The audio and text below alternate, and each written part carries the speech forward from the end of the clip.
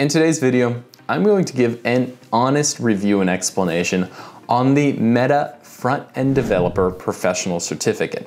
This is a course offered on Coursera, and I'm going to take you through what to expect, how the course actually goes, and we'll look at the 9 different modules inside this professional certificate to give you an idea as to what it's all about, talk about career outcomes, and then finally boil it down to whether it's actually worth it and who this may be very best for. Let's start with a big overview and talking through a few basics as to what a front-end developer actually does. Front-end development is primarily focused on the outward, visitor-facing aspects of a website. This is in comparison to back-end development, which focuses on the behind-the-scenes work, or full-stack development, which blends the role of a front and back-end developer and kind of has crossover in both. A front-end developer's primary responsibility is to ensure that visitors interacting with a web page have a seamless and smooth online experience. To make this happen, they go through a variety of different skills and learning throughout their career, and the common tasks of a front-end developer, which you may see in almost any job posting in this field, are up on the screen right now for you to look through. We'll talk through some of these and how the Meta Front-End Development course prepares you to nail these tasks. One of the best aspects, though, about becoming a front-end developer is the career field at this moment.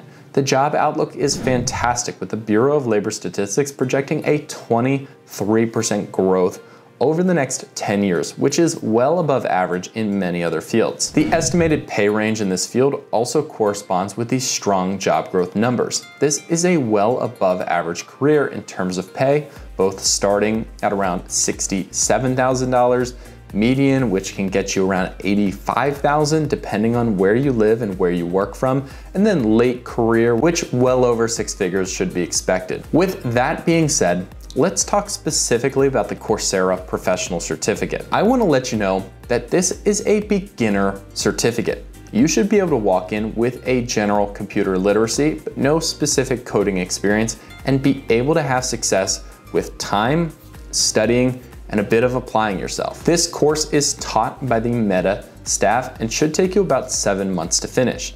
Now, one thing to know about this timeline is because it's completely self-paced, and you pay $49 a month for every month that you're enrolled in the course, you may want to speed it up and try to complete this a little bit faster to save yourself some money. This 7-month timeline is estimated with about 6 hours of studying and working through the course per week. Compared to the other online courses out there, it has a fantastic 4.7 out of 5-star rating on about 5,000 reviews. So this being said, if you decide to enroll in the course, and we'll talk through the details in the next section, what will your learning outcomes be? Taking this course will prepare you for a few specific outcomes. You will learn the basics of coding and building specific web pages in HTML, CSS, and JavaScript. You're gonna learn some really in-demand design skills to create professional pages using software like Figma, React, and Bootstrap. And finally, I appreciate the way this course was built because you'll actually finish by getting interview tips, soft skills, and ways to answer technical questions when you're sitting down in a job interview.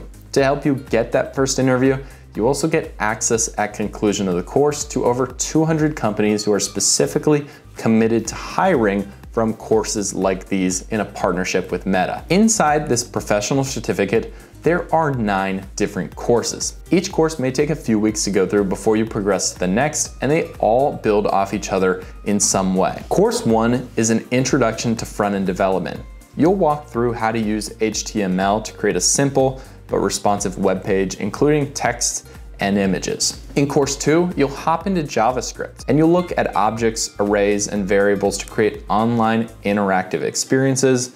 And through learning the basics of JavaScript, you actually get to practice your new skills using some self-assessments before finishing this course. Course 4 is a deep dive into HTML and CSS. Course 5 and 6 will be all about React, starting with the basics and then transforming you into a little bit more of an advanced learner. You'll get step-by-step instructions that will give you the ability to build a full app in React by the time you're done. Course 7 is all about user experience and design. Here, you'll have an opportunity to have some fun learning about Figma, which you can use for visual editing and graphic design.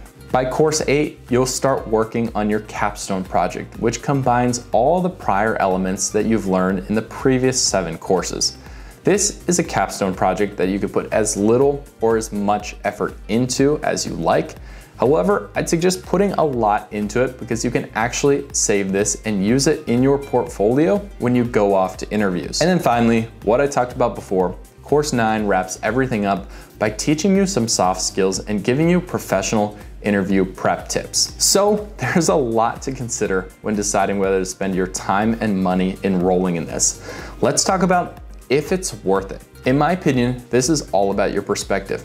If you are a beginner, whether that's a high school student, college student, or someone looking to switch into a career, and you find the basics of this type of career appealing, the design, the experience, the ability to apply yourself and create, but also problem solve. If you've got those tools and you've got some of those skill sets yourself, you could be very good, and this could be a great course for you.